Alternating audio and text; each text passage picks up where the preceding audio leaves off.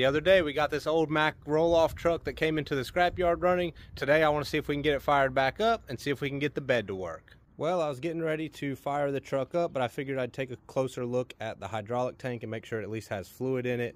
And I noticed that this valve was off, so I'm not sure if the tow company turned that off just in case it started leaking going down the road, or if there was some other issue with it. I looked under it, I don't see anything leaking, so I'm just going to leave that on.